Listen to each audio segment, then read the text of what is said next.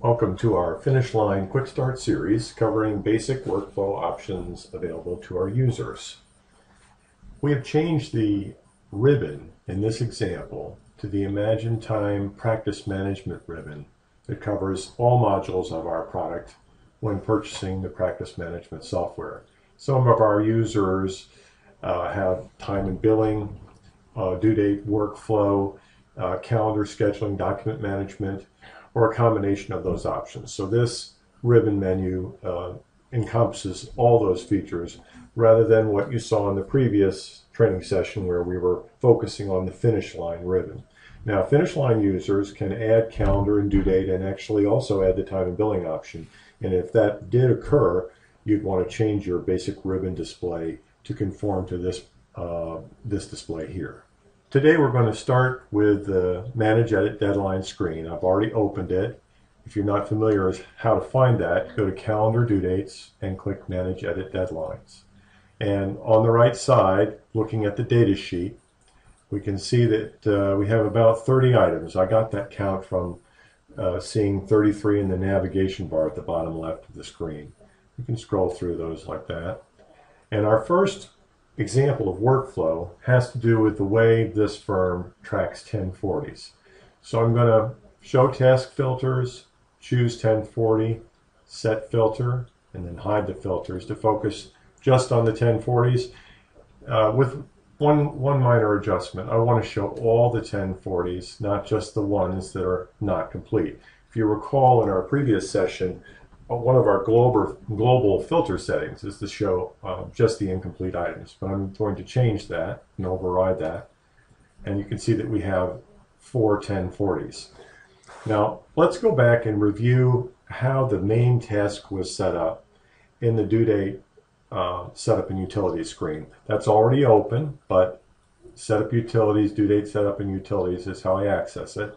It happens to be the third tab open right now. First thing I'm going to do is look at the master tasks and scroll up to 1040s, and we're using status levels only. That workflow option comes with the basic due date monitor. You don't need the workflow add-on to track status levels only. This is a static tracking level mechanism. Jumping to the next tab to the left and choosing set up status levels. When you initially set up ImagineTime, you have up to 8 user-described fields in this area here, plus some fixed fields that can be redescribed, but they are fixed. For instance, field 9, or status level 9 as we refer to it, is for measuring completion. And so the name of that field could be work complete or finished, but it is the primary way we indicate something as complete. So its essential meaning should not be changed. Fields 10 through 14 have to do with deployment, and in this version 10 we added eFile submit and eFile approved. Your task or form is associated with a status level tracking type, as we have here with the 1040s. Then you are limited to describing the elements of the workflow to these status levels, and that applies to any task or form that is associated with status levels. That is a limitation. It in fact means that you have to have tasks that have similar processes. Tasks that deviate from that shouldn't be designated as being applied to status levels. But for our first case here, we're going to use status levels only and show what a basic due date user can accomplish. Jumping over again to the Manage Edit Deadlines, the tab up here. I'm keeping all the screens I'm using today open just for convenience, and also to give you an example how it's easy to jump back and forth between your favorite screens when you have ImagineTime open. Okay, our first 1040 is Betty Boop, and it has already been marked complete. Now the status levels are in this section here, and when detail is not involved, okay, you have the ability to mark up to 8 dates as complete. And these labels here come directly from the status level setup screen. Okay, work in progress, in review, rework, and final review. Once you get these set up, do not change them. They essentially are applying to all the things you've already completed. So if you disabled one of them, allow use, what would happen in ImagineTime is it would give you a warning first, and then it would remove any dates from that field and basically take the information away. So it's important for you to review your status levels at the outset, make a determination of how you want to describe them and which ones do you need all 8 levels or not. There's no harm in adding a status level. It basically will change the completion percentage for items that haven't been completed.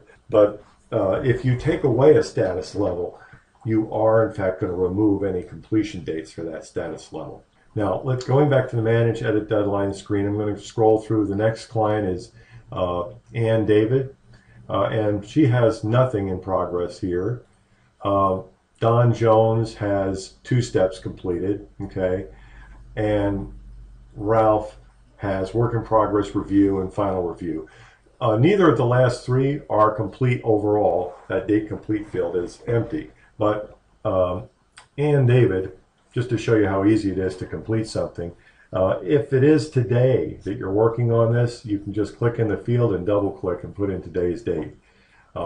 Obviously, we're late on that. So let's just assume that this particular tax return was on extension. All right.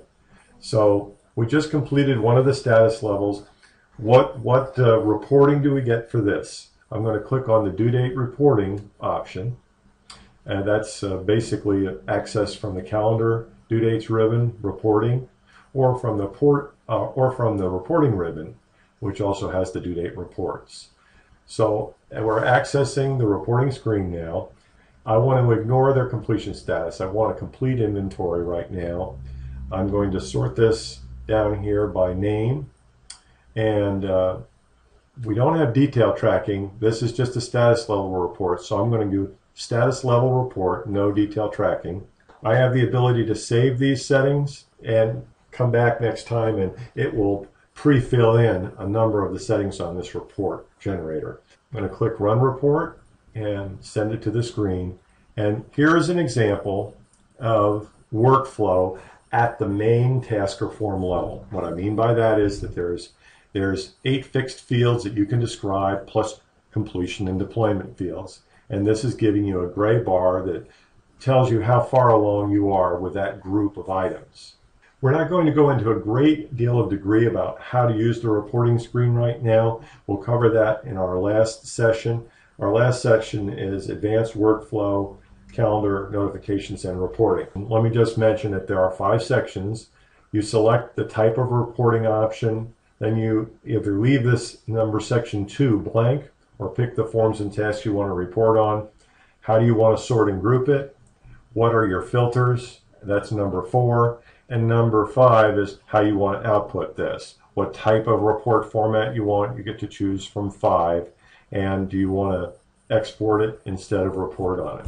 So let's just do one modification on that report. If I do just not completed items, now I'm going to see the same report that I just saw, and now only the items that are incomplete are included.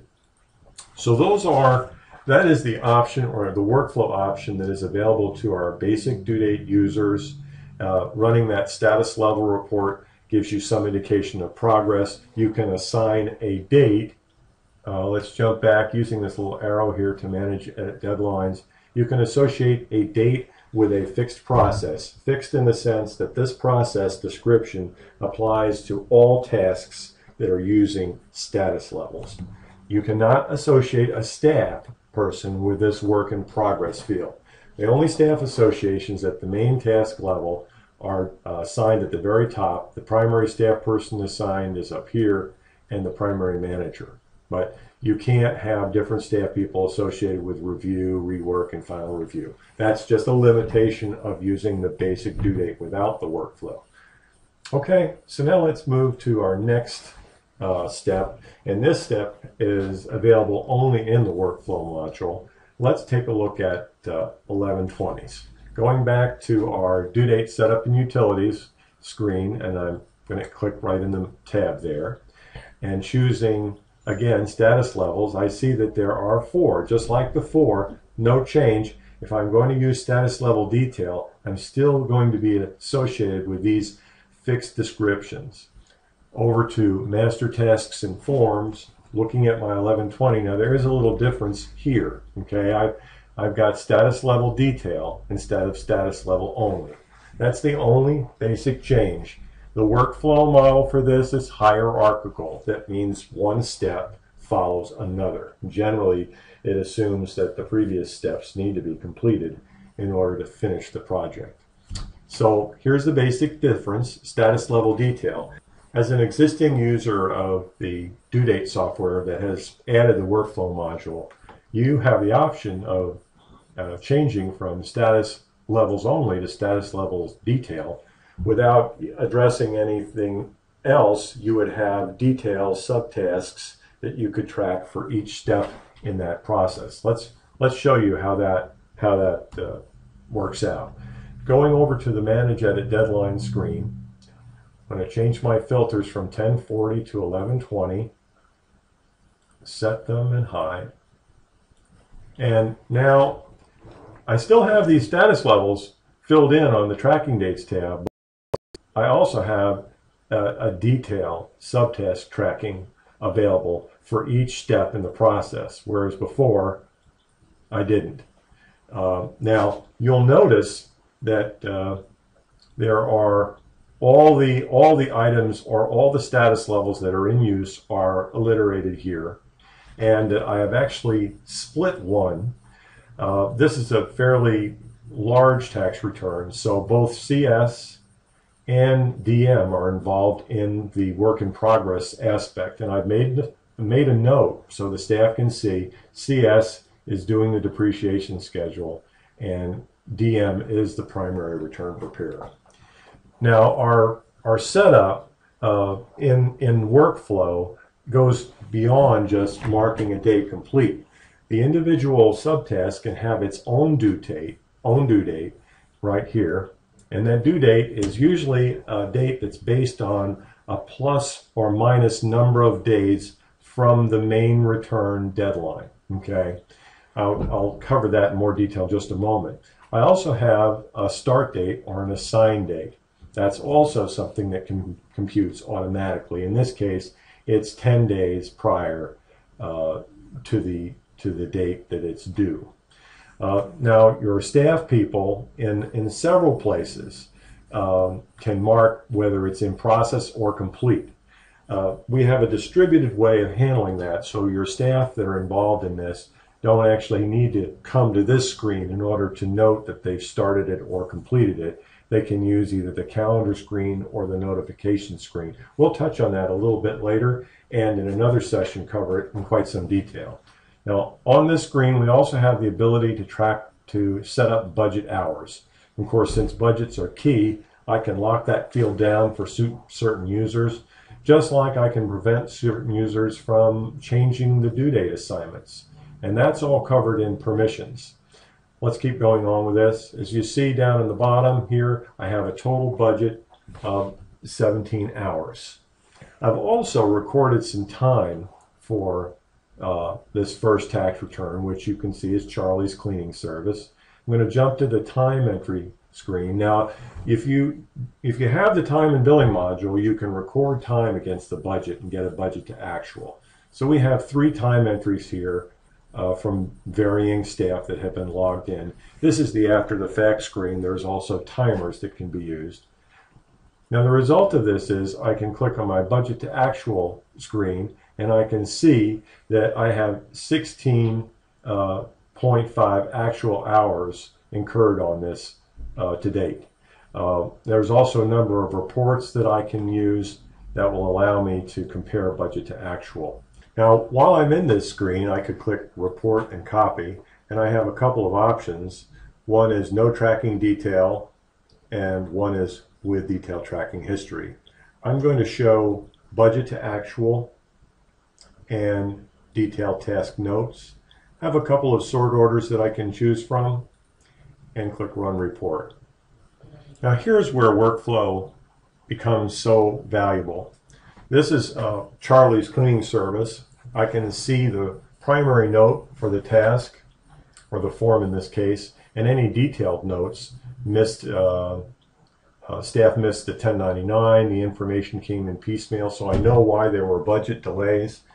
Down below, the main task is a section for listing the subtasks with any instructions or comments regarding those, and an in process and completed date, as well as a notation of which of these subtasks is considered primary or a key subtask. Along the top, I can see the total budget to actual, 17 budget, 16.5 actual, and down in the bottom is a summary of the budget to actual. If the return, or in this case, if this tax return had been billed, it would show the billed amount where that question mark is. So you'd have quite a lot of information useful for reviewing how the work was conducted and how successful you were in billing it.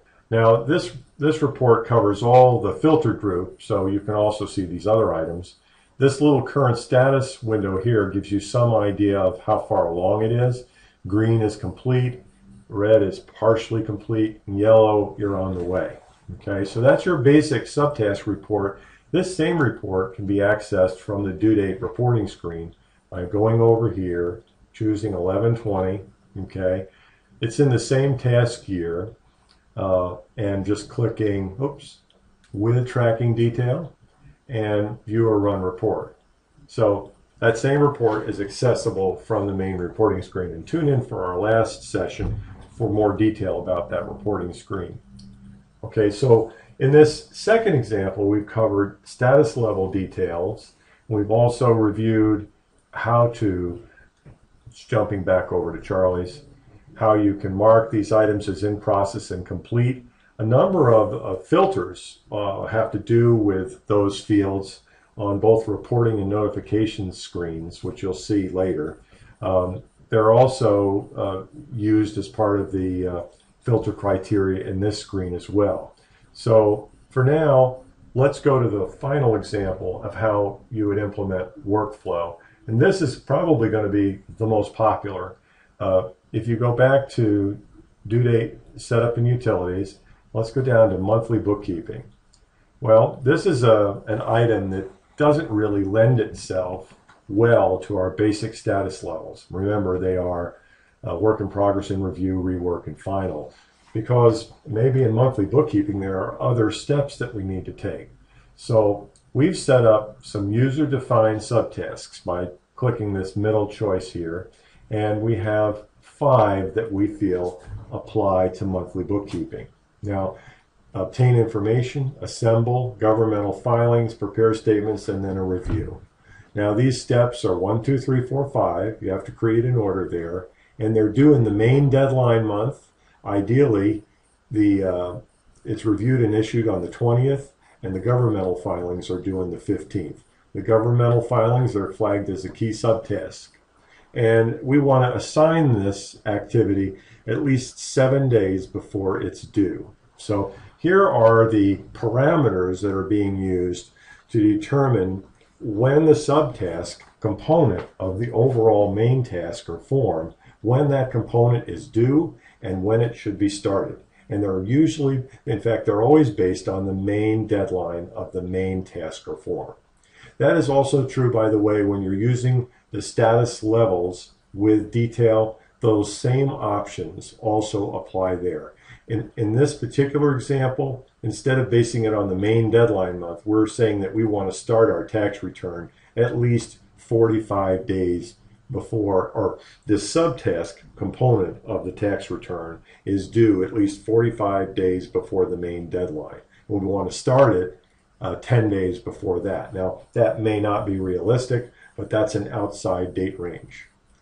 You know how tax preparers end up doing so much in just the last 2 weeks. So, you want to set up those ranges so they force as early a start as possible. Okay. So what are we going to do now with our monthly bookkeeping task? We've been a due date user. We've been using the status levels. Now we want to associate this task with this user-defined group of steps that we've created right in here. And it's very easy, by the way, to create a new one. If I wanted to, let's just say, set up some sort of new task for reviews. Okay, and you just type in review, obtain info. That's step one. I'll get into the deadline settings later. Then that's already in there, so I just typed REV. Questionnaire is step two. Okay, and as far as setting a deadline, I can say I want to finish this, in the main deadline month, by the 10th day. Or I can do the alternative, which is to choose not applicable under this setting and say I want to finish this at least 10 days before the deadline for the main task. So that's an example how you would set up new user-defined subtasks. When you're in the initial stages, and if they haven't been applied to any main tasks, you can remove them. But once you have used these, you're not able to remove the user-defined tasks. One thing that you could modify is the description. You could shorten it like I'm doing here, and that will automatically cascade. Now, if you change the meaning of it, that's going to be a problem because other people have completed a task that they thought meant something else. So you've got to keep the meaning the same, but you could change the description.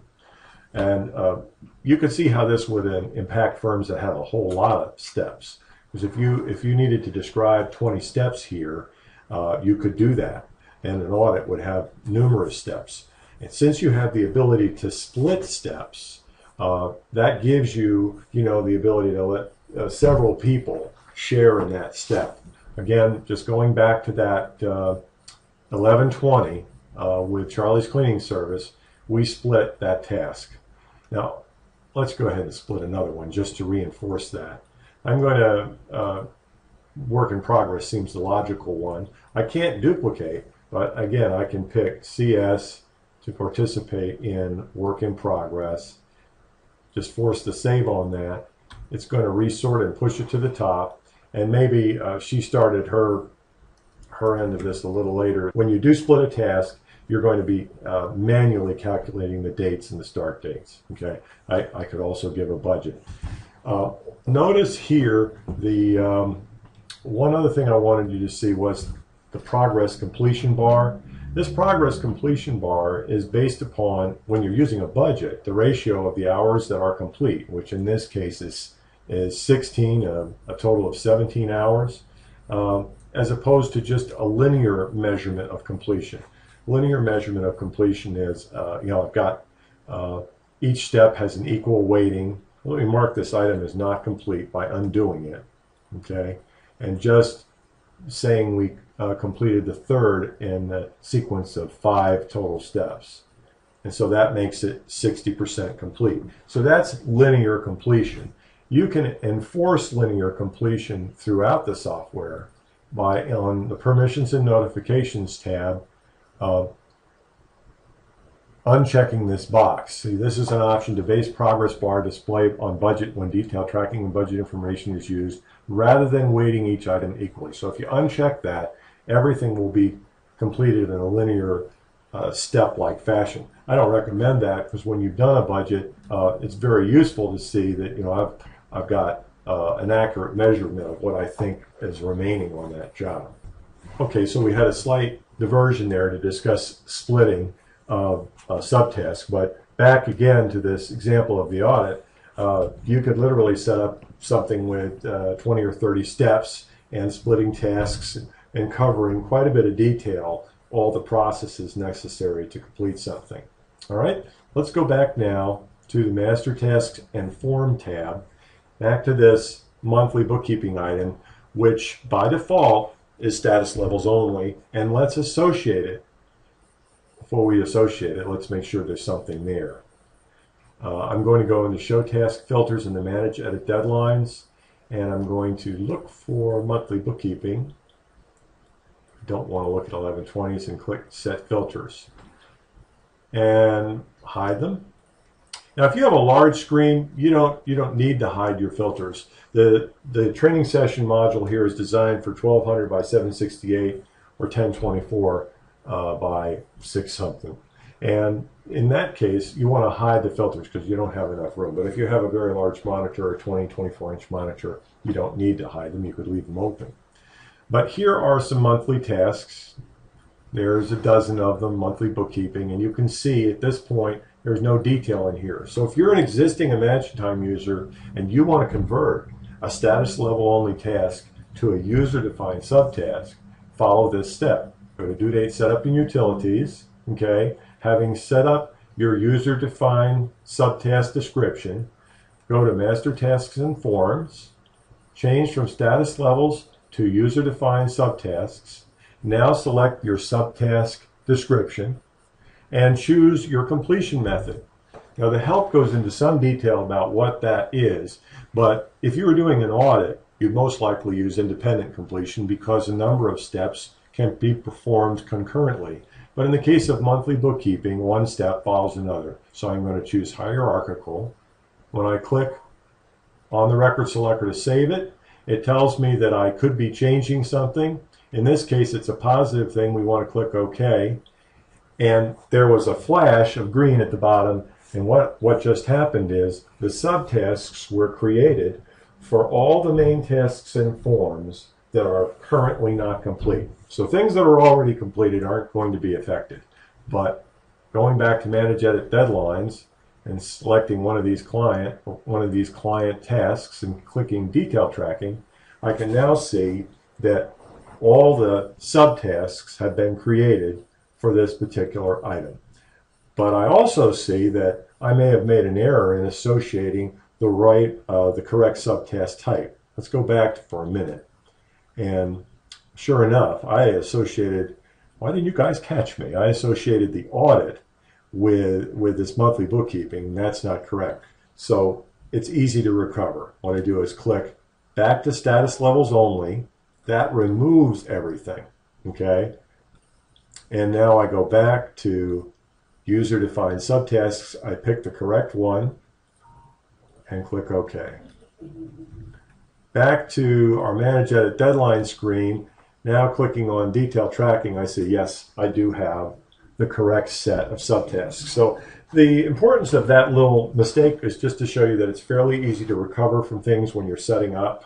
Of course, if you've enforced detailed subtasks for an item and you've been using it and implementing it and marking your due dates and in progress, you don't want to change it back to status levels only. That's why there are 2 warnings there. It's also a good reason to lock your staff out of that setup screen. There are certain rights that can prevent people, only key people, from going in there.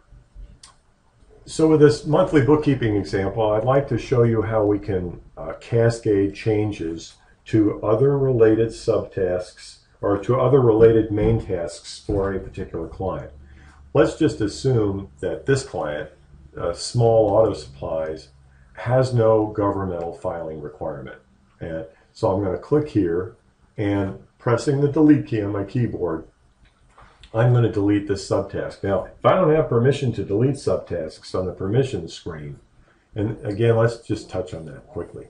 Over to Due Date Permissions.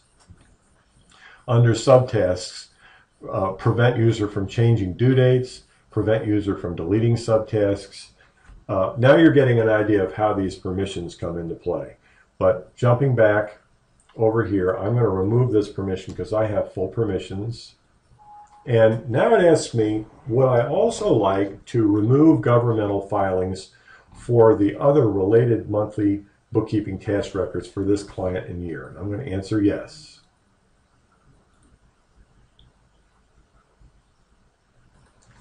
All right, so I've created those subtasks for monthly bookkeeping. I've gone back into this Manage Edit Deadline screen and I filtered for monthly bookkeeping tasks. And now I'm going to make some changes. First, I know that the reviewer shouldn't be the same person as the preparer, so I'm going to change the reviewer to Ralph Herman.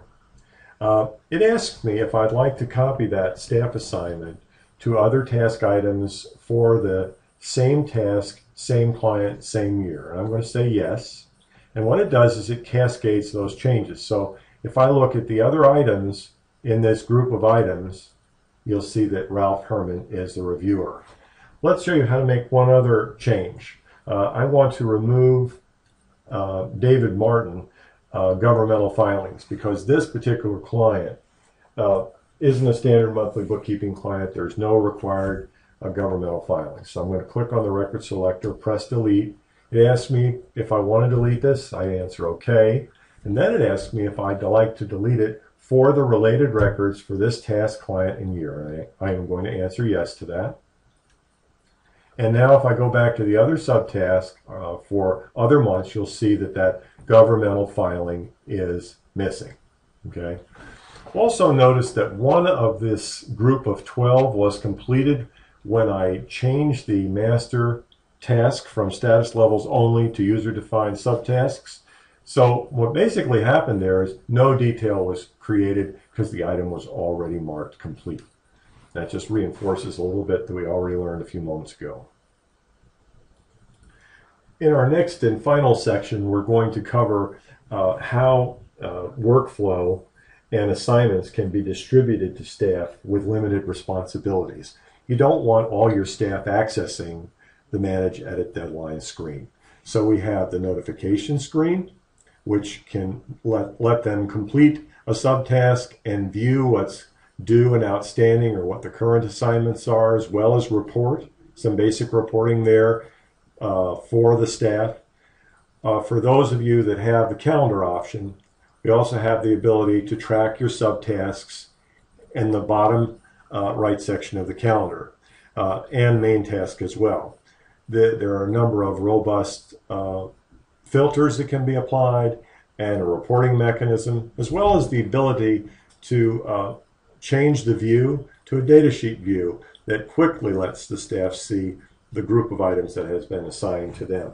So touch base on the last session for more information about using the calendar, the notification screen, and how to use the report generator. Thanks for tuning in. We'll talk to you again soon.